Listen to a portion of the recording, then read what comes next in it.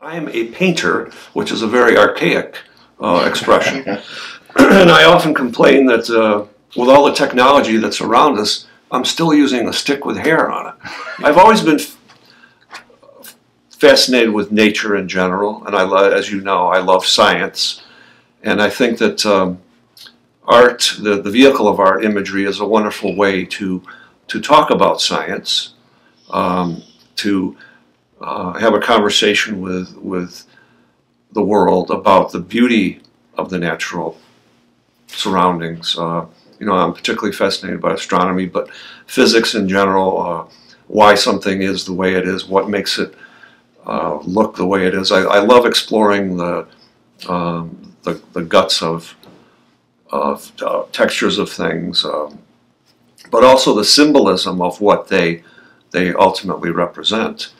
And I think a lot of my work it's at first glance, I mean, number one, you want your work to be physically attractive, but you also want it to have a message that stirs the imagination, or a question that stirs the imagination of the viewer. You want to get them thinking about something that's important to you.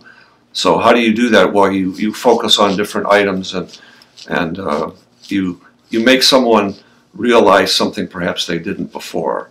It's kind of an awakening. In the 21st century, we are, I hate to use the word burdened, but that's the word I choose. We're burdened with the knowledge that our distant ancestors didn't possess.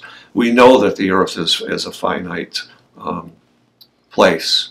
We know that we're on a lifeboat that can only hold so many people. So these new revelations about the earth, those are reflected, I think, in culture as well, art being part of culture.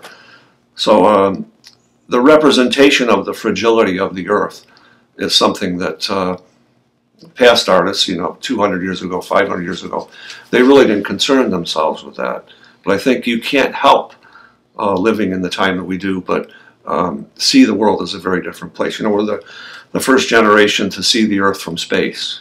So, you know, here's this incredible blue marble that we've seen from the moon and beyond via spacecraft.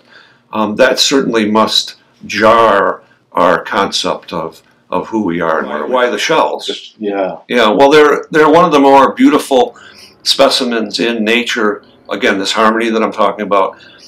And the Greeks were very aware of this sort of harmony of spirals.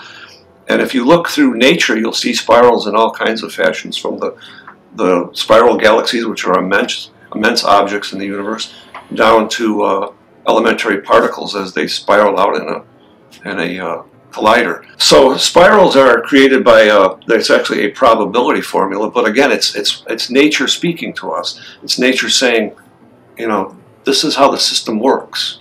Isn't this a beautiful thing? So I think of shells as a representation of nature's handiwork, and I wonder if there are other beings in the universe, if they've built interstellar spaceships, you know, will they look like a shell, or will they look like Han Solo's Millennium Falcon? You know, will they be really that sort of hardware-ish, or will they be more organic? Yeah. I think that's an interesting thought. I think that our progression with technology, computers, machines, I think will become more organic. So, like, I think that's also represents the way I think about the future and the past.